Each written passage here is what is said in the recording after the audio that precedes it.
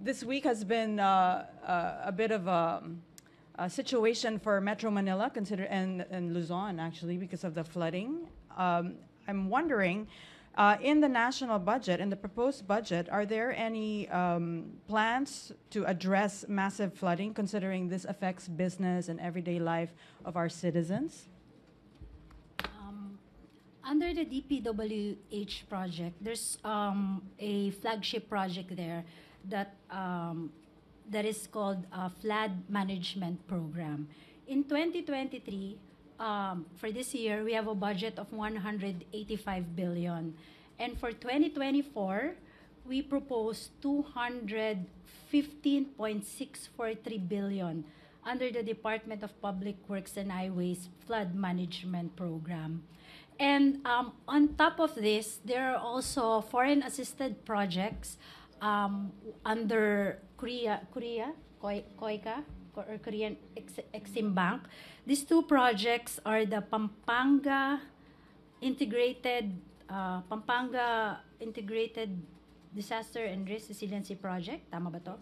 And there's one more, yung Bulacan Angat Water Transmission Project. The Pampanga, it's a loan, so we just funded the government counterpart.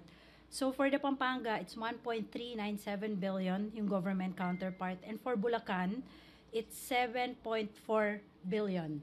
Tama ba? Tama ba? And under the MMDA budget, there is also funding, but this is mostly in Metro Manila. For 2023, it has tama ba? Flood control 1.9 billion, and then for 2024, there's 1.3 billion pesos. Yeah, Gutierrez, ABS-CBN. Habol lang po dun sa question dun sa flooding. Yun dun sa climate change mitigation, how much are we allocating for 2024?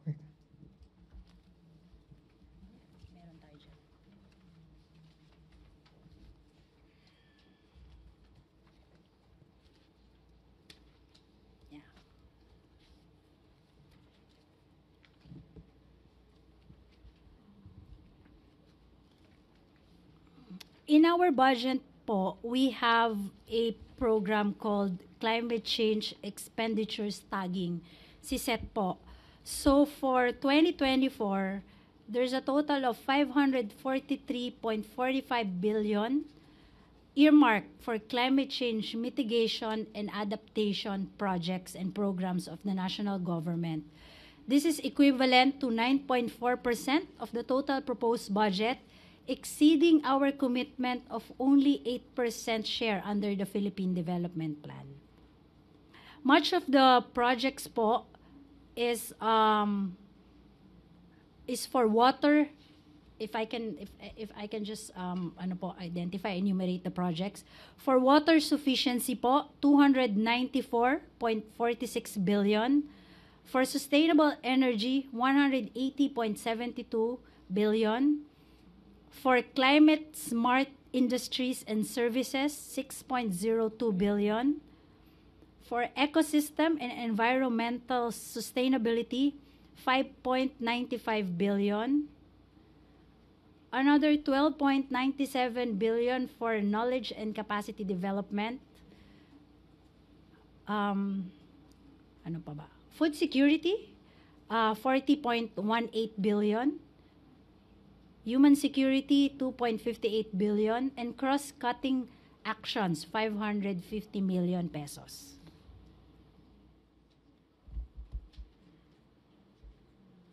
And related to that po is another 1.7 billion under the Philippine Space Agency to better monitor our land and marine resources as well as terrestrial ecosystems.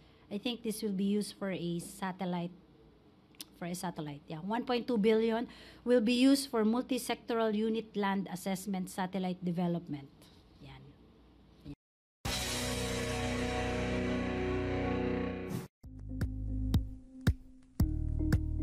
Thank you for watching Politico TV. Please like and subscribe to our channel for more videos.